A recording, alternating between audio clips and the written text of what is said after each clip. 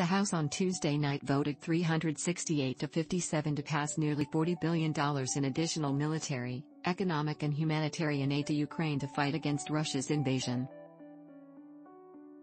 The measure now goes to the Senate, which Senate Majority Leader Chuck Schumer said will act on it swiftly and send to President Biden.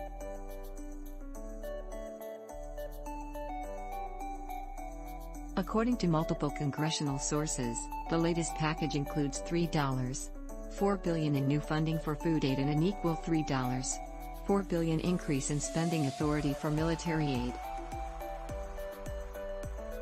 In a letter to her House colleagues ahead of the vote, Speaker Nancy Pelosi wrote, "Time is of the essence, and we cannot afford to wait."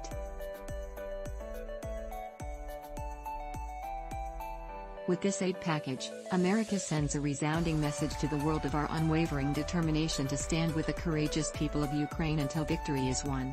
On Monday, President Biden said he was dropping his request to combine the Ukraine money with a separate request for additional. "We cannot allow our shipments of assistance to stop while we await further congressional action," Biden said.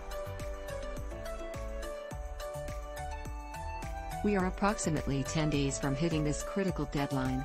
Secretary of State Antony Blinken and Secretary of Defense Lloyd sent a letter to lawmakers urging them to pass the expanded aid for Ukraine.